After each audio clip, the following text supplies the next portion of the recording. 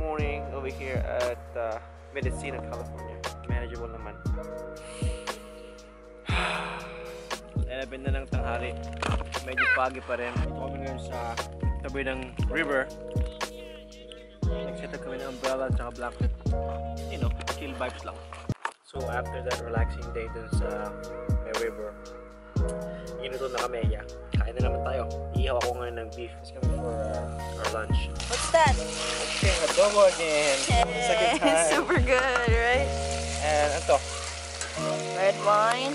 Red wine. Three cheese. 3 cheese. Pag nakabakasyon ka, there's no perfect time to eat and drink wine. It's any time. Cheese muna? And wine? Cheese, go. And then? Wine. Warm? Let it mix together. Not too much. But that's not how you drink wine. How? It's not too big. How? One sip. One sip? One sip. Oh. One sip. Harap eh.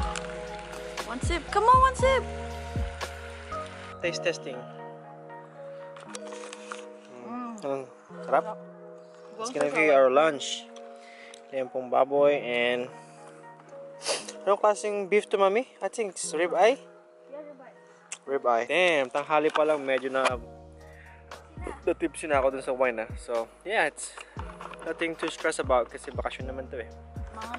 Nanantayon, Marcus. Look at the adobo. Ooh, look at that, sausawan. Inihaw, avocado.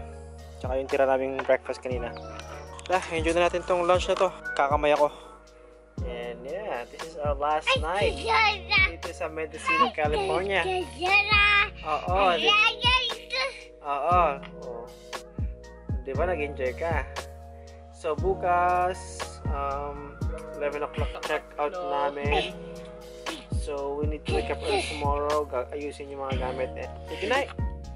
Say good night, baby. Good night, Marcus.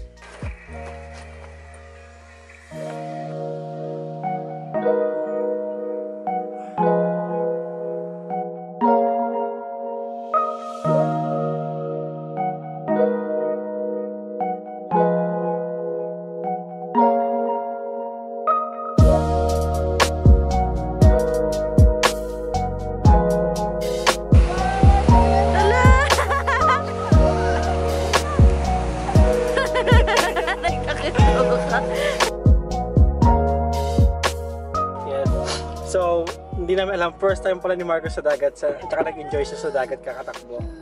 And then now, pauwi na kami, just lay back again kasi bukas balik sa trabaho si Moy, ako meron pa akong day off. And yeah, thank you guys for watching and hope you guys enjoy this family camping vacation that we put up.